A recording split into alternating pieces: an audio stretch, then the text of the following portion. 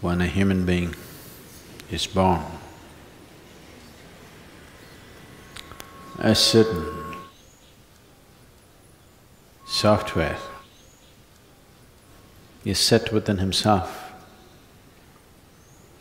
which is a combination of time, energy,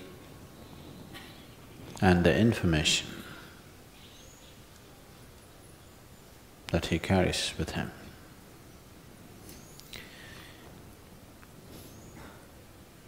These three together will determine various aspects of life. These three together will even determine how long a human being lives and how he lives. So if this is so, is this all predetermined?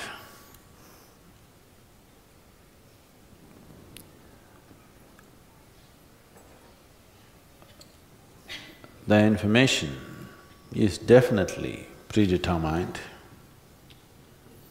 This does not mean you cannot take in new information. It is just that it kind of pushes you or pulls you towards certain type of things, depending upon what kind of information you have.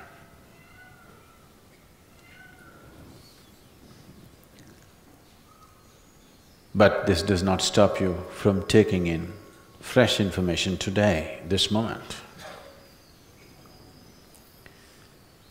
Energy is allotted for different aspects of life.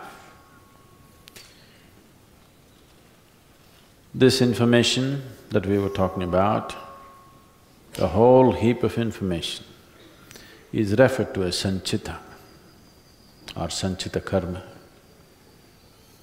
The allotted information which must be handled, which is more urgent, express, and a little more compulsive than the rest of it. This information that you have is from elsewhere, what life has gathered. The energy allotted within the system allots according to the nature of the information. If your information or the karmic information is leaning towards or veering towards, let's say, for example, physicality, you will see the energies naturally allot themselves into the physical structure of who you are.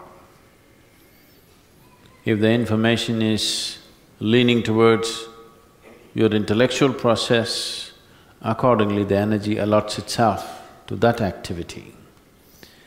If the information is very emotional, energy allots itself to that dimension.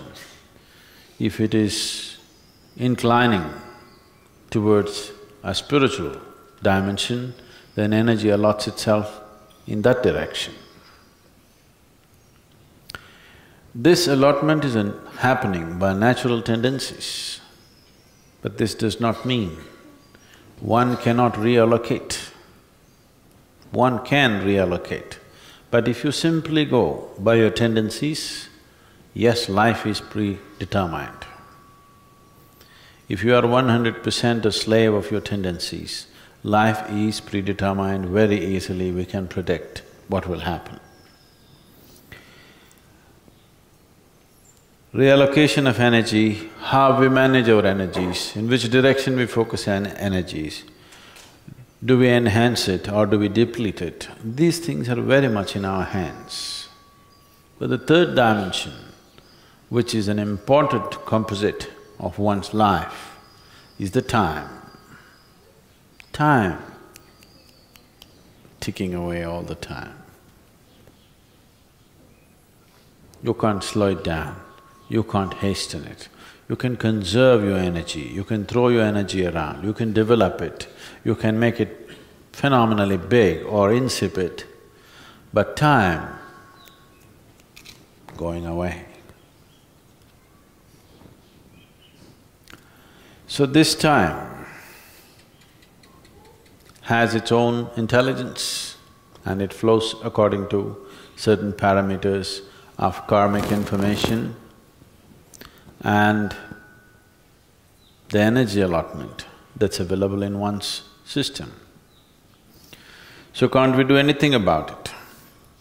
We can, but that is a much more elusive dimension of life than the other two.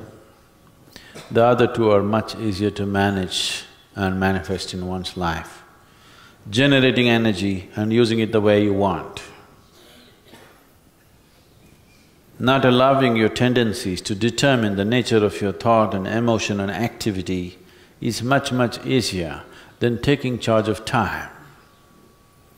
Even the Adi Yogi took charge of time only when he was in certain states.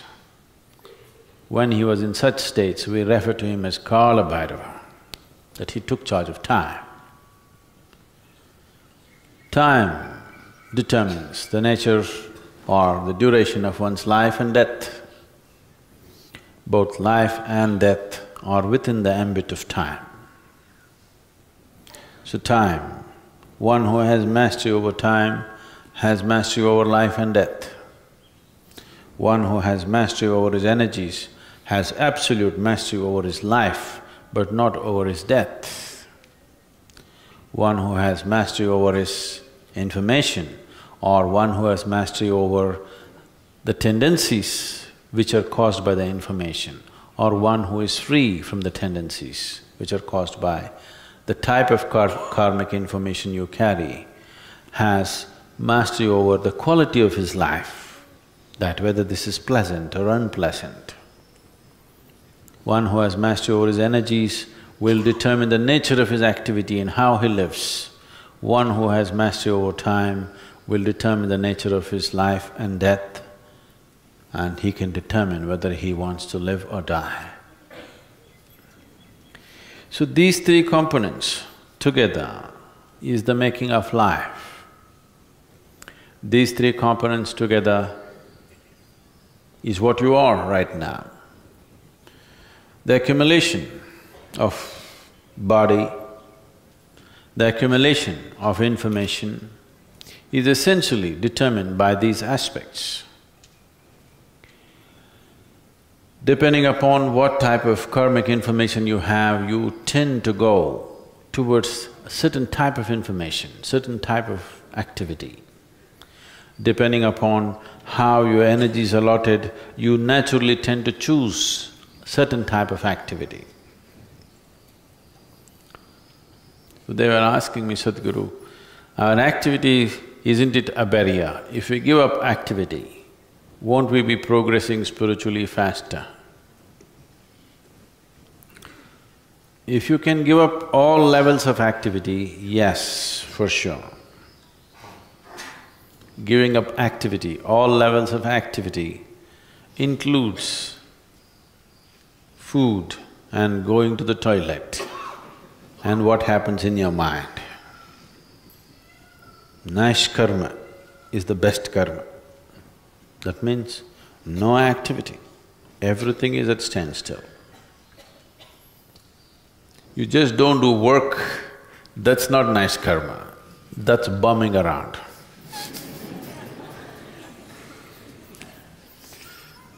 That's a bad karma.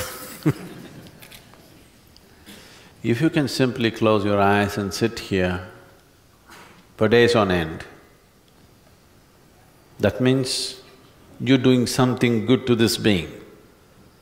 You stopped everything and just sit here, that means you're doing something absolutely wonderful to this being.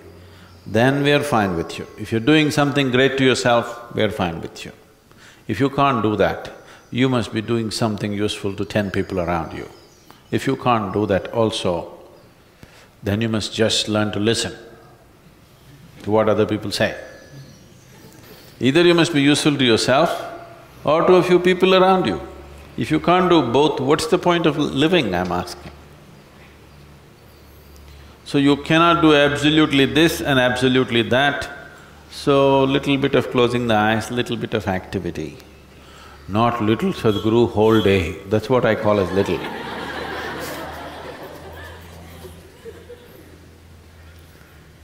Because 24, is it such a great number? Is 24 a very big number? Even this little child knows what is 24? Yes, see. Even this little baby knows what is 24. All 24 hours. Either it must be invested in sadhana or in work. What about my sleep? That should also become sadhana and that should also become a tool for work. Rest is the basis of activity, do you understand? Rest has no purpose by itself. If you only want to rest, you must rest in peace.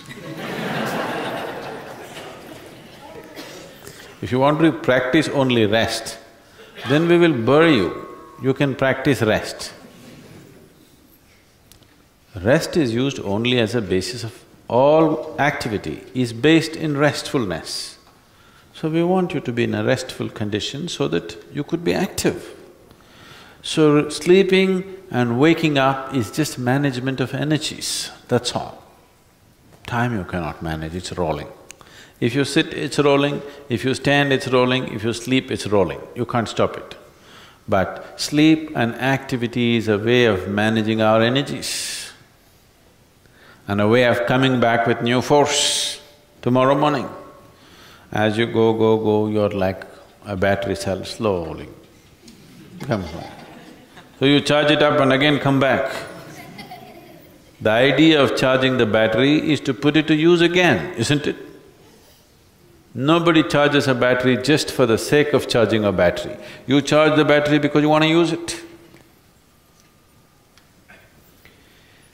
So, if one not intellectually understands, if one grasps these three dimensions within yourself, that you are a combination of time, energies and information, if you can conduct these three things, if you can conduct all these three things effectively, then you're free in every way, in every way. That's liberation, that's mukti. If you can conduct all these three things consciously, you are 100% free. If you just conduct your information consciously and you can manage it well, you are 33% free, you still don't have passing mark. If you manage your energies well and also information well, you're 66%, all right, you're doing okay. But if you manage all the three, then you're free.